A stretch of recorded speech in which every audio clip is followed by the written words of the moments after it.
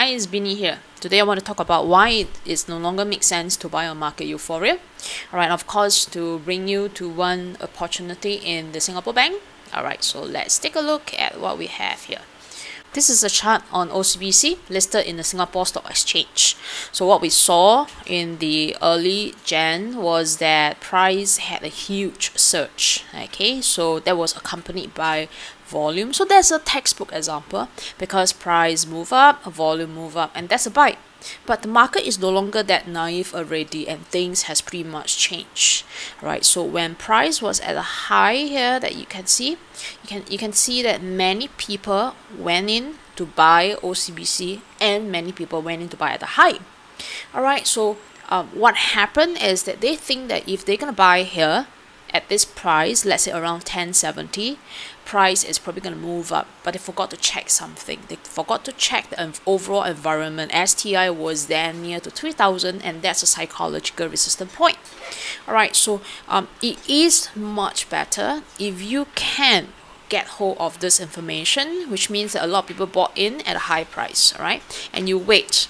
Right, why do you want to wait? You want to make sure that whoever who bought in can hold, and whoever who are weak and cannot stay on this trade are being read out. Right, so therefore we wait. All right, so we can see a few days of a price moving down, and we call that a consolidation or retracement or change of hands, whatever you want to call it. But the fact is that price did not continue to move up. In fact, that whoever who bought hoping that they're going to have a quick gain, all right, will be very disappointed, because right now they are seeing that price is actually moving down. Alright, so right now we are at the end of the week on a Friday, 5th of February. Right, then what can we conclude from here?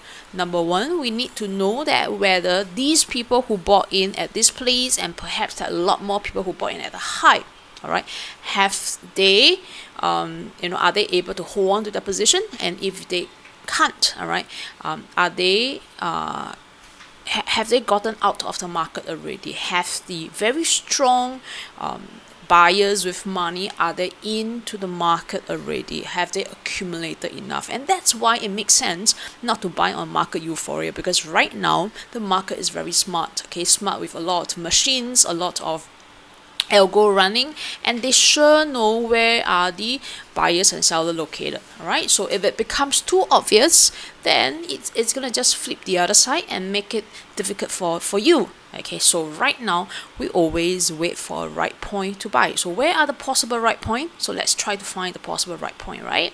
So number one, price have moved from the low to the high. Right, we try to work out mathematically what we call a retracement level. You realize that price has almost corrected near to a 60 to 70%.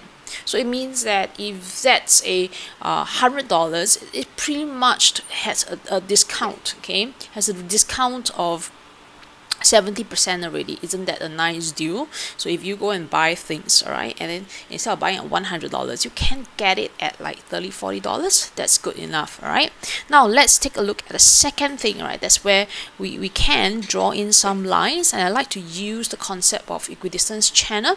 Right, if you were to take the high and map in here, you realize that hit right to the equidistance channel low. Okay, so if we measure it mathematically, if you buy at the low of the channel, right, then you can look to sell at the high of the channel. So that's work out like a poker game. All right, if you could draw a card of 1 ace or 2, then you have the chance to exit your trade near to the 10 or maybe JQK. All right, so that's how we calculate the probability. Now third, if you see support and resistance, you know that price came into a previous high that's acting as a previous resistance, and it come back into a support. So technically it's at near a good point. But lastly, I want to point out one of the concept that wasn't very highlighted, and that's the concept of hidden divergence, and that's something that I teach in my course. Okay, and the concept of hidden divergence is to suggest trend continuation.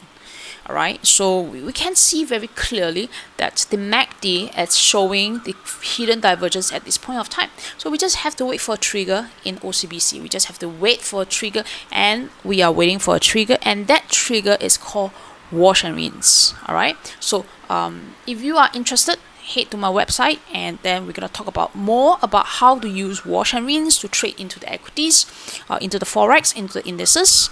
All right, and that's a very wonderful trigger that let you buy or sell at the low or at the high. All right, see you next time for my recording, and remember, all right, I'll be talking in the SGX Singapore Trading Festivals, and if you like to join me in my session, please click on the link later on.